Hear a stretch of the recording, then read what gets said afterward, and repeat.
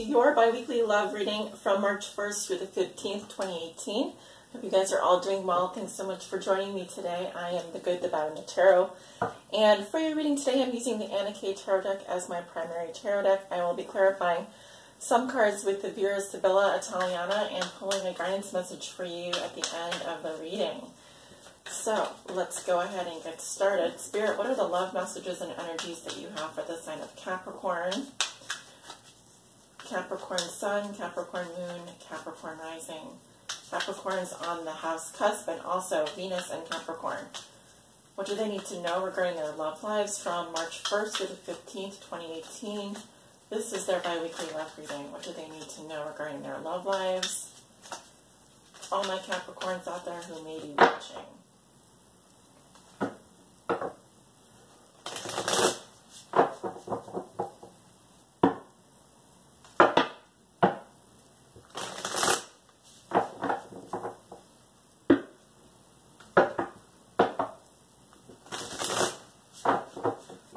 Let's do one more for good luck for Capricorn.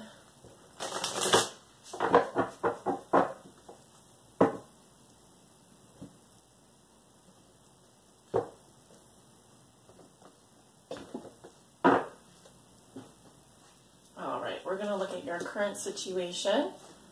What is helping or hindering you? The root of the situation. What you may be thinking and feeling over the next 2 weeks, your recent past, your near future. At the bottom of the deck, I have the Five of Rods in reverse. So this is telling me that you're getting out of some kind of a getting yourself out of some drama here, yes. Getting out of conflict. This is all about petty hassles, struggles, competition. You're removing yourself from that. You don't want to fight anymore. So it can be seen as a time after arguing. All right. And so things can once again start moving in a positive direction, similar to the Six of Wands in the tarot. Underneath that, we have the Moon in reverse. So someone may have been repressing feelings. This can sometimes talk about being in emotional denial or there being secrets here. Let's take a look at your cards. You have the Six of Cups in reverse. Your challenge is the Seven of Swords. What has put you here is the Queen of Pentacles in reverse. Your thoughts and feelings, we have the Seven of Rods in reverse. Your recent past, you have the King of Rods. Near future, you have the Page of Pentacles. All right. So you do walk into the month of March with the Six of Cups in reverse. So you may be thinking a lot about the past. You could be thinking about someone from your past. This is my card of nostalgia. When it's reversed, it can say that you have some bitter memories, or you may be thinking about something that happened in your past or someone from your past, and you're unable to let go of the negative feelings. So the guidance with this is to just bring the positive memories with you into the future, and don't let those negative memories rob you of your present happiness. Your challenge is the Seven of Swords. So this is the card of someone who is being deceptive. This often does talk about someone sneaking around, being sneaky. As you can see, he's lifting some gold out of a window here. So this is like the thief card. So you may be dealing with an Aquarius. This is Aquarius's card. Or you could be dealing with someone who is doing this kind of thing, either outright behind your back or out in the open. Usually this is someone who's doing things under the radar. So covert operations here. What has put you here is the Queen of Pentacles in reverse, Earth sign energy. As I was saying, Capricorn, before I was interrupted by a furry creature in my house, a little dog barking. The root of the situation, we have the Queen of Pentacles in reverse. This is Earth sign energy. Virgo, Taurus, Capricorn. I'm seeing a feminine energy here. This person may not be feeling well. They could also have mental health issues. This is someone who is neglectful of their own body or feels neglected. This could also be someone who has been hurt in the past. This person is lazy, or they may just lack motivation. Because right here, upright, we have someone who is very nurturing. Look, she has her hand on her belly, which indicates fertility. She's very, she's kind of a nature woman. Look at all the harvest and abundance here. So there could be some issues with either you or someone you know who is an earth sign just taking care of themselves from a very basic standpoint. You know, feeling themselves. This person probably is not feeling themselves at all. There could also be, you know, not eating healthfully, not exercising, just a general poor health. So it could be any of these things. In your past, you have a fire sign coming up, a Leo, Aries, Sagittarius. Now, this can be a man or woman, but I'm getting a masculine energy here, and this person is really at the height of their power, coming up as the king. Very strong leadership abilities, very action-oriented, very passionate, maybe also a good manager. He's the Steve Jobs for me in the tarot, so this is someone who's very entrepreneurial, very creative, passionate, can be loyal if he is in a relationship, but this is someone who has a need for adventure in relationships, has a need for action. And I'm seeing this person in your past, and they were definitely passionate about moving forward. They were very passionate about taking action. In your thoughts and feelings, you have the Seven of Rods in reverse. So you may feel like backing down on some issue here. You may not feel like fighting or feel like standing up for yourself. You can also say that you back down too easily when met with conflict. All right. I'm seeing fire sign energy here, so this could have to do with an interaction with a fire sign. You could be feeling maybe they back down too easily, or they're not standing up. Someone is not standing up for their beliefs. Someone is backing down here when faced with opposition. So there's also, I'm seeing lots of cards here that are talking about backing away from conflict in order to resolve it, but sometimes that's not the best strategy. Sometimes you do need to engage in conflict in order to hash things out, as long as it's relatively peaceful. Going into the near future, you have the Page of Pentacles. This can indicate messages, also messages coming from the world around you. I'm seeing here you have some new beginnings as well. In terms of your love life, the focus is on the body, the focus is on new beginnings. Okay, pages are often messengers, so I'll go ahead and clarify him, but I feel like, yes, you could be receiving a message. This could be about money. It could be about a new beginning. It could be regarding finances or a job. Remember, it's just, it's very fresh energy. It's very new energy. So this could be the beginning of a new relationship. This could be you being cautious and weighing the pros and cons of the situation and just taking your time, going slow. So now we're going to go ahead and clarify. Let's check out the Queen of Pentacles in reverse. Why is the Queen of Pentacles coming up in reverse for Capricorn?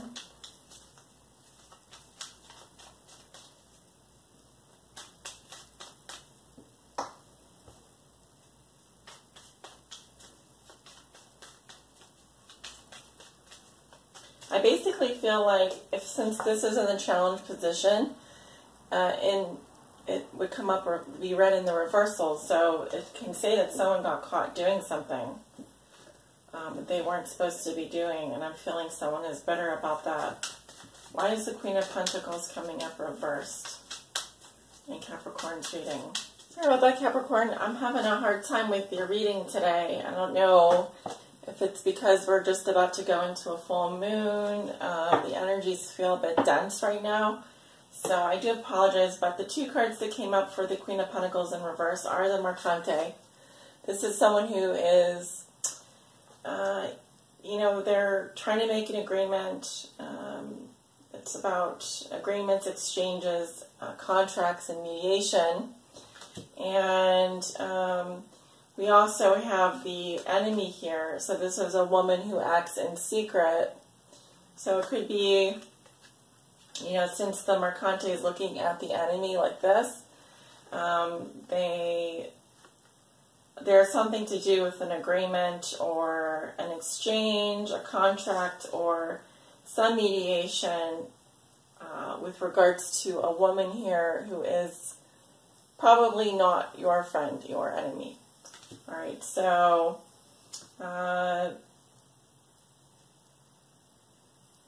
someone may have been trying to work something out with a Queen of Pentacles here in reverse. Let's see. Because she's really the one clarifying this Queen of Pentacles here.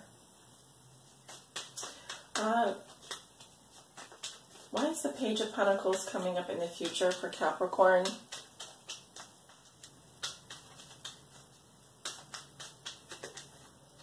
We have the haughtiness, which is about someone being very arrogant and having a lot of vanity, someone who shows off. The Lover, this is someone who does have feelings, but they're hiding them. And the Lie, this is someone who is lying and is involved in some kind of hypocrisy.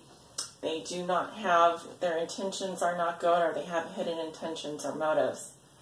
So, I'm seeing a woman here and clarifying the Page of Pentacles. And this person is sad or dealing with depression. They may come off as being fine because we have the peacock here, so they have a lot of pride. This is someone who does have feelings, but they're not coming forward with them. And there's also some kind of lie here. So someone is either lying to you, or because we have the earth sign energy here, or you, Capricorn, are involved in some kind of a lie or have some hidden intention or motive. I'm just seeing there's something here that's not above board, especially when it comes to the Seven of Swords crossing you, which I would read as, you know, in reverse, as a challenge, someone getting caught doing something or someone feeling guilty or regretting something, possibly that you did in the past here. I'm also feeling like you could be acting in secret, or someone that you know could be acting in secret. This was a difficult reading. A lot of the cards were even not wanting to come out and were not even wanting to reveal the answers to me. So I feel like there is a lot below the surface here that has not, may still not be coming out even towards the middle of March. But you have to look at, you know,